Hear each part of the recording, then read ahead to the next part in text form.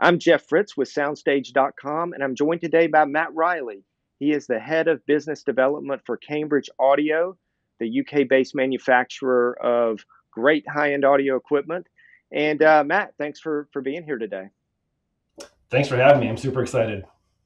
And I just want to let everyone know why we're here. Cambridge Audio has lots of cool audio products, of course, and any one of which would be the subject of a good interview. But we've got something a little different today. About a week ago, the actually, as far as I know, the first prototype, actually working prototype of the DeLorean Alpha 5 electric vehicle was shown, I think, in California. And you guys were there, and it was basically announced that Cambridge Audio will be doing the sound system in the Alpha 5. And so that's obviously just a really cool thing. So the first question that I have for you, just so that everybody's up to speed, tell us a little bit about what you know of the DeLorean Alpha 5 EV. Absolutely. And I had the distinct honor and pleasure of actually being at Monterey Car Week last week for the unveiling and launching of the Alpha 5. It was surreal, to say the least, because there were supercars and hypercars of all sorts of levels and beauty. It was staggering. And just to be involved with DeLorean, to be at House of DeLorean on 17 Mile Drive in Pebble Beach, on this beautiful home overlooking the water, and to see this, what I would consider this American icon of vehicles roll up the driveway after its release was amazing. Amazing. I bet. Yeah. The DeLorean Alpha 5, so it's a fully electric vehicle. I know that there were some images that came out in February, and this was actually the first time that a prototype vehicle, working prototype, we should say, was seen and experienced. So, was what you saw in the Alpha 5, is it more concept car at this point, or is this actually what people are going to be buying? I don't know when it's actually going to launch, maybe a year, 2 years. Is this Yeah. close to what people are actually going to be buying? So let me just toss a caveat out there just to be safe, because I'm the audio guy. I'm not DeLorean. Right. So I'm going off of what I've been told and what I've seen and what I've read, um, in all the news feeds and such. But it looks like there should be a launch about 2024 of the vehicle. Okay. This was still in concept phase, but it's probably pretty close to what you're going to see out there once it launches live and in person. What DeLorean is doing is really interesting because yes, it's an EV model. Yes, it's beautiful. It has its traditional gull wing doors, which is a signature for the original DMC-12. And again, it was fun to be there. Well, the next question I have for you, Cambridge Audio, you guys are known for awesome home stereo components, of course. Yeah. But the car audio side, I'm not real familiar with what Cambridge Audio has done there, and to be involved with DeLorean and the Alpha 5, what caused that partnership? Can you tell us a little bit about the synergy between DeLorean and Cambridge Audio? Absolutely, absolutely. So we've been wanting to get into this space for a long time now, but it really had to be the right partner for us. And DeLorean came about from, our marketing director, Charlie Henderson, has some connections within that industry.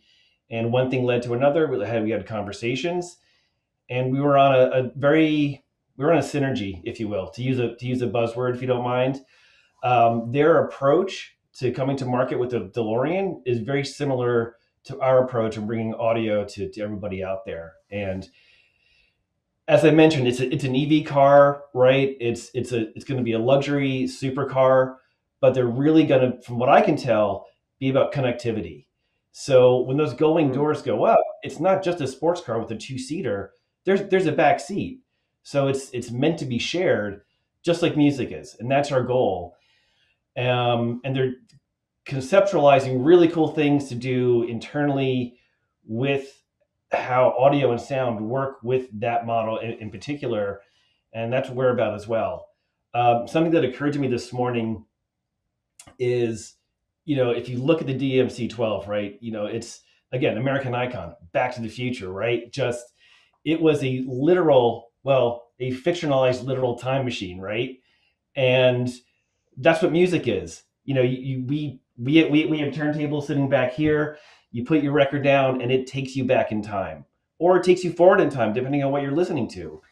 And I think having this sort of connectivity, music, and honestly, they liked us. To quote, they thought we were like a little rebellious, kind of cool, and Okay. I'll take that all day long. So we think they're super cool too, and it was very natural in that sense.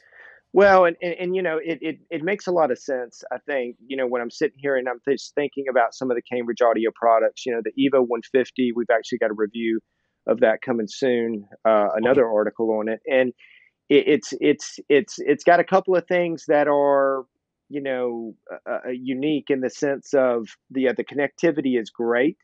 And then there's a design conscious aspect to the product as well. And I think, when you've got, you have to kind of put all the pieces together, certainly in a product like Yeah, that. But, you're up in the ante significantly when you're going into something like, an EV supercar. It's going to be about the sound. It's going to be about the connectivity. It's going to be about even the look is of yeah, what you can see from the audio system is going to yeah, be important. And so I can see where that would that synergy would be the case. So the next question that I have, just thinking about the Alpha 5. So first of all, it's an EV, and the first thing that comes to mind is you don't have the rumble of particularly of the it's not a Lamborghini Huracan with a V10, right? It's yeah, not going to have that roaring engine, so the noise floor is going to be quieter. It's going to be a quieter car, particularly when it's at rest.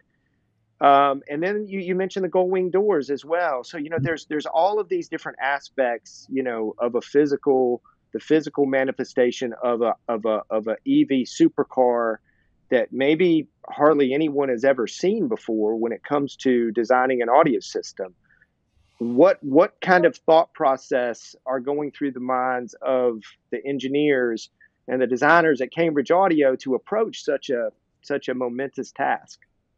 Well, we're at a very fun stage right now because it's early days. We're just getting this off the ground to understand what we can do physically. And when I say it's the fun stage, it's because we have all these ideas flowing of, oh, let's do this, let's do that. It's going to be amazing. And spending some time with the DeLorean crew, who were just gracious hosts to us, got along well. Speaking with their brand manager, we were coming up with these ideas of like all these things, right? Put this here, do this, do that, and then when we got to speak to the engineer, it's a different game. Right? He's like, no, we physically can't do that, or we can't do this. So it's a matter of taking these conceptually ideas of connectivity and music, and again, like you said, there's no, it's an EV. So how do we take this experience and turn it into something emotional, emotive, right? Like when you see this new DeLorean, it's, oh, I want that. It's a nod to the past, but it's really looking forward to the future on aesthetic design, what it's going to do, how it's going to interact with your daily life. And you mentioned Evo. I think that ties in perfectly because you look at this box, right? We'll just call it that for now. But again, it too is a time machine, and it comes with these two sides that you can interchange magnetically between wood, again, a nod to the past of traditional, old school hi-fi that's retro that I'm a sucker for, and or these, black waved panels, which is a nod to the future, which is again, my system is a mix of old and new. So Evo does that, DeLorean does that, and we're excited to be part of this venture. Yeah, and it's a really good point thinking about it. The DeLorean Alpha 5, when I was looking at the images of it and just all the photos, and there's a ton of them out there now that you can find, and it's it's it's not even a typical EV, right? It's Yeah, it's something more than that. It's something aspirational. And I do have to ask you this, and I don't mean to put you on the spot here, but do you have any idea? Was there any indication of what that car is going to start at as far as an MSRP in North America? Yeah, of course that could change. And again, just to caveat, I'm not the DeLorean, person, but I have read that it could be. Um, you know what? I'll backtrack a little bit. I'm not positive, but Okay. I'm guessing. I have to guess above 150. Yeah, and that's kind of what I thought. It would be somewhere in that neighborhood at least starting. So, with that type of price point, there's going to come the expectation that everything about it is amazing, and as it should be. Yeah, So, that's got to be something that, from a developing a sound system standpoint, you guys are really um, you guys really have just this awesome task in front of you of making sure that the music that comes out of that sound system lives up to the materials on the interior, the performance aspects on the road, the overall experience of riding in and owning a vehicle like this. The sound system has to live up to that. So are you guys setting goals as far as, like, we want this system to attain X amount of fidelity, or maybe it's even a finer point than that, sound pressure levels and distortion and all of these things? Are you guys kind of setting benchmarks? Is that maybe part of the thought process, or is it just, we're going to put the best thing in this, the best sound system that we're physically and from an engineering standpoint capable of providing, and then yeah. wherever that ends up, that ends up? Yeah, that's a great question.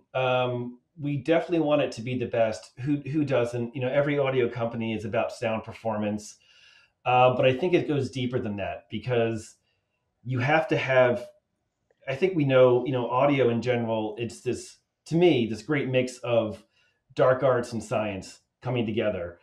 Uh, so you have to have the emotion. Music, it's primal. It's from the heart. It means something. So if you don't, regardless of what the specs are, if it's not doing that, I don't care about the specs. It doesn't matter to me. If it doesn't move me emotionally, why am I listening to it? So we have to set these goals and create this atmosphere, this energy, this emotive, emotional, musical experience, and then back that up with science and make sure that everything that we're hearing scientifically matches that up. And I'm sure you well know, car interiors, it's a challenge. Where do you put the, it's not like a two-channel system at home where if you have the room, you back the speakers up off the wall 3 feet, and you have this amazing SoundStage. It's a tight, compact cabin, and you've got reflection points everywhere. So you have to play around with, where do you put that, and if you put that there, does that affect the sound over here? So do you play with time delays? Do you focus it on the driver only, or do you go full surround within the car itself? So many challenges, which is the exciting part, right? And we're going to work with some great people to make this happen. Yeah, what you're saying there, it definitely resonates with me. We're seeing more and more products that have the use of digital signal processing, and Yeah, that really, can optimize sound for specific locations. And so I would imagine that, just the engineering behind a sound system like this is going to be tremendously detailed and probably difficult at some points, as well as, like you said, designing drivers. You're going to yeah, have to be able to move some air, maybe without a lot of space, right? To yeah, to, to be able to put big drivers. If you want to move air in a home stereo system, if there's nothing like a 15-inch woofer to do that, except maybe an 18-inch woofer, right? But that's not yeah. going to be possible, I would imagine, in a vehicle like this. So you guys are going to have to really play with the physics of how to do all of those things with a confined space. So, I think well, you're right. listen, go ahead. I'm sorry. Yeah, sorry. DSP, material science, physics, mechanical, engineering. It's all going to sort of be blended in there. Yeah, yeah. Well, so the last thing I want to put you on the spot with. So, Yeah, can you go ahead and confirm right now the availability of a review sample that'll ship to me in 2024. As soon as I get mine, I will drive to your house and I'll come pick you up. No, that sounds like a deal. Well, listen, Yeah. just to wrap up, that sounds Yeah. fantastic. I'm sure you had a great time. It sounds a lot like work, being out at Pebble Beach at a supercar rally. I mean, how did you manage, Matt? Really, how was the food? Tell me that as Oh, well. I don't know. Champagne and caviar, it was oof, tough, tough. But Anything that you want to say to wrap up about the DeLorean project, or anything else with Cambridge that might be coming soon from you guys? Any parting shots here? yeah, absolutely. No, thanks for giving me the opportunity to say that. Again, just excited about DeLorean. If you want to learn more about it, Supercar Blondie, if you're familiar with her, she just did a video on the DeLorean while we were there, talking about some really interesting stuff with a sense band. And I feel like there's some audio stuff we can do there as well. In the first 2 seconds, you might see me leering my head over in the video Oh, that's itself. cool. That's So cool. make sure to check it out. And with that, in terms of Cambridge Audio, like right now, we recently released 2 new turntables, our Alva TTV2, which is a direct drive moving coil, has built-in phono stage, defeatable as well, and it has a built-in aptX Bluetooth for all those late night jam sessions when your spouse might not want to hear you play Megadeth, Right. maybe. So we've got that, and we also have our belt drive Alva ST as well, out now on the market, getting some good reviews. So feel free to check it out. We certainly appreciate it. Okay, sounds good. Well, Matt, listen, I really appreciate the information on the DeLorean and Cambridge Audio, and it sounds fantastic. And maybe what I'd love to do is maybe a year from now, do another video like this, and you guys can give us an update, because I'm sure you'll be really Yeah, much further along at that yeah, point. yeah. Perfect. I mean, are you hinting at getting Back to the Future? Oh yeah, I knew that was coming at some point, man. I'm sorry, So I I'm couldn't. glad you worked that in. I was gonna wear like the white lab coat for the interview, and I was like, you know what? That's not this kind of channel. SoundStage, Understood. we don't get quite that edgy. So, Glad to hear it. Glad to hear it. all right, Matt, thanks so much, and take care. Cool. Enjoy the rest of your week. Thank you, Jeff. You too. Take care. Bye Bye. bye.